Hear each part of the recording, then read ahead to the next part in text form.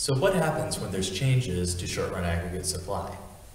Well, first of all, we need to find out the reasons that short-run aggregate supply, or SRAS, there's no easy way to say it, unfortunately. We're going to see why we see changes to it first. So first of all, as we already said, we can have changes in input prices. The most common of those is a change in wage. So let's see what happens if wages become more expensive. Well, what we're saying if wages become more expensive is that suppliers, producers, it costs them more money to pay their workers. And we already said that the biggest cost that suppliers face is wage. So if that wage goes up, what we're going to see is that at each price level, they're going to be able to supply less and less and less. So an increase in wage will lead to what we see here, shifting at arrow A, shifting from Y1 to Y2 at price level 1. It'll be just the opposite, so if wages are lower for some reason, well, if we can lower wages, then we're going to be more willing to supply goods and services at each price level. Therefore, we'd see a shift to the right shown by arrow B. The same is going to be true if other input prices change. Probably the most common of those, as I stated in the last video, is going to be oil prices. So if we see the price of gasoline go up or down dramatically, well, that's going to affect transportation, and pretty much all businesses rely on transportation some way or another. Obviously, if it's something specific, if we're a nation that is highly industrial, I guess I'm thinking of Japan right now, and they import steel, well, if the price of steel changes, that's really going to affect how they do things. So, as always, we need to keep a little bit of context of which country we're talking about and what sort of inputs might be important to them. But if those inputs become more expensive, aggregate supply is going to shift to the left. If they become less expensive, if they decrease, or if the prices decrease, then we're going to see a shift to the right. Now keep in mind this distinction we made between short run and long run. Short run was when the input prices are constant. So as soon as they're not constant, if they change, it doesn't make it the long run, it makes it a new short run. We'll talk more about that distinction later on. Okay, secondly, we can have government policies. Most commonly, if we see taxes on businesses change. This could also include things like regulations. The one summer that I worked construction, I got to see firsthand how work would just have to stop when we were waiting for a building inspector to come out. We couldn't do any further work, but we were still getting paid. So because of those regulations, it was more expensive for my employer. So when business taxes, so taxes on profits, maybe having to buy a license or something like that, or just the kind of red tape that a business has to go through, when those things become greater, again, that's going to be a higher cost. So we're going to see short-run aggregate supply shift to the left, and when they become lower, we're going to see a shift to the right.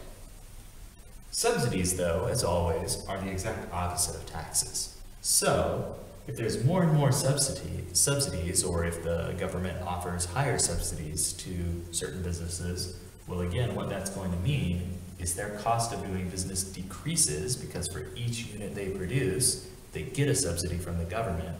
Therefore, at each price level, they're more able, shift to the right, to supply goods and services. I was trying to be fair here, so I just kind of came up with this idea on my own. But oftentimes, regulations, the more regulations we make, the more loopholes we create. So, if there are loopholes and we can get around the regulations, well then, opening up those loopholes would make it easier for me to do business. That is, it would cost less. Okay, the third type we have, so input prices, government policies, and then this one is just sort of on its own, and these are supply shocks.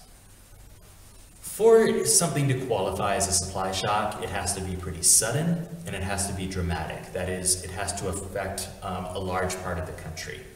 So, typically these are going to be negative. There's some cases where we could say that it's a positive supply shock, but most of the time when we talk about it, it is a negative, and therefore it tends to have a negative connotation. Typically, we're talking about weather. So if there's a long-term drought, or conversely, if there's floods, too much rain and the crop is destroyed, if that happens, that would be considered a supply shock. This is the one that can be positive. It could just be you get a run where the weather is good and it just continues to be good and good and good. My hometown, where I'm from, it's a ski resort. In the last 4 years, they've had really bad snow. So they're less able to supply the service of skiing. They can't keep the resort open as long as they used to be able to. So that's it, they can't supply anymore.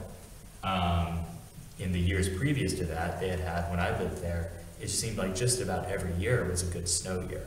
So that, when it's a good snow year, would shift the macroeconomy of that town, Mammoth Lakes. It would shift its macroeconomy to the right. But right now, when the weather's bad and they don't get much snow, that would shift it to the left, and we would call that a supply shock. With all these, you'll notice that the key point is that the potential actually does change. So if a place that sells access to snow, a ski resort, if there's no snow, they can't potentially run the lifts. I mean, they can, but of course nobody would, want to pay for that lift ticket.